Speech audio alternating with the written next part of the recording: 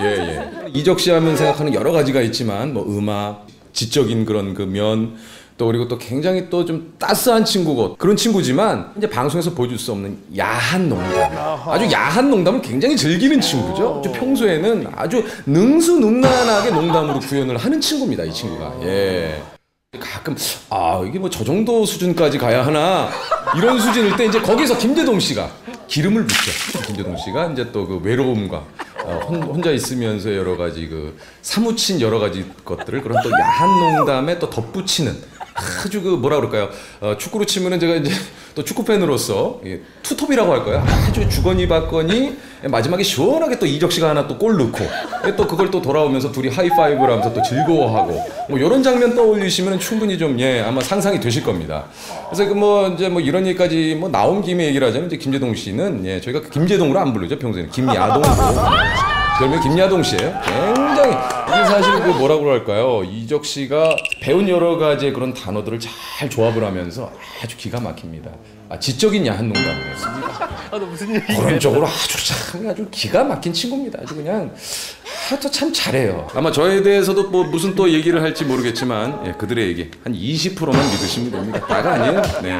어쨌든 제가 뭐 예전부터 야한 비디오를 본다 뭐 이런 것들로 좀 알려져 있지만 저는 겉으로 드러나 있는 사람일 뿐이지 속으로 보면은 그 앉아 있는 그 친구들 정말 대단한 친구들입니다. 네. 정말 유재석 씨 때문에 또 이 회분의 그 방영 가능성이 확실하네요. 계속 또 올라가고 있네요. 지금도 계속 그게 마음에 걸리시나 봐요. 저는 이 방송을 제가 볼 때까지. 어떠세요? 야한 농담 좋아하세요? 좋아하세요? 네.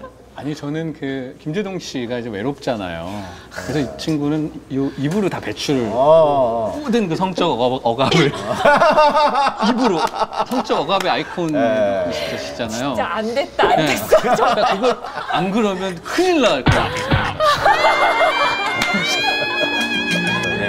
아니 그 유희열 씨가 감성 변태라는 별명. 유희열 씨요? 네. 네, 유희열 씨는 진짜 야한 얘기 많이 하시더라고요.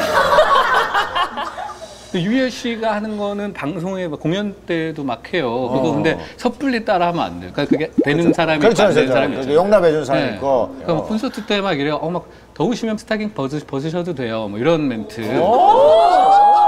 벌써 제가 하면 완전 멘트잖아요. 근데 유희열 씨가 하잖아요. 그러면 팡 터져요. 그러니까 그게 사람 따라서. 그렇죠. 해봐, 멘트. 네? 제가요? 네, 해봐요. 아니 그 농담 어제도 자 여러분 더우시면 스타킹 벗으셔도 돼요. 스타킹 벗으셔도 돼요. 인간 쓰레기! 더러워! 제가 지금 따라한 거 자막을 넣어주세요. 왜냐면 지금 TV는 그만 저도 하면 안 돼. 저도. 이거 앞뒤 자르고 연기만 해. 이건 뭐 물론 농담이지만 이적 씨는 뭐라 그럴까요? 오히려 제가 생각하기엔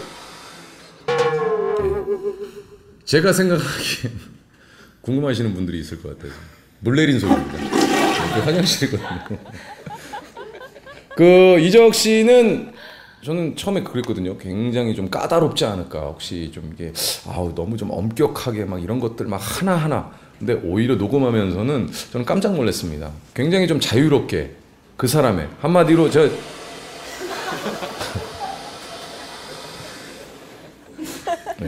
물 내리는 소리. 사무실까지 있거든요. 두 번째. 저는 진짜 한마디로 이건 진짜 제가 이적 씨한테도 한 얘기예요. 천재입니다. 천재예요. 어떻게 보면 제가 이제 음악을 굉장히 좋아하고 막 즐겨 듣고 이게 사실하지만 제가 이제 음악에 대해서 뭐 아는 게 뭐가 있겠습니까? 근데 정말 저로 하여금 이게 진짜 굉장히 약간의 좀 자신감을 녹음하면서 갖게 해준 뭔가 모르는 제가 이렇게 표현하지 못하는 뭔가 천재적인 게 있는 사람이에요. 네. 근데 앞으로 예능을 또 세 칸이 다 차 있었네요. 뭐 의도한 건 아니고 지금 옆이 바로 화장실이라 이런 소리 좀. 그 어쨌든 우리 이적 씨 뭐 지금도 그렇지만 이제 곧 앨범이 아마 나오는 걸로 알고 있거든요. 지금 그 여러 가지 지금 마지막 후반 작업이나 뭐 이런 걸 하고 있는 걸로 알고 있는데 뭐 예능 욕심도 너무 좋지만 앞으로 새 앨범이 나오는 만큼 앨범 나오는 만큼 음악 욕심 더 좀 내주시기를 바라겠습니다. 우리 맹꽁이 화이팅! 야, 정말 잘하네요. 진짜 예능 천재가 음악 천재라고 그래요. 지어주셨어요. 그럼 작사 작곡은 언제부터?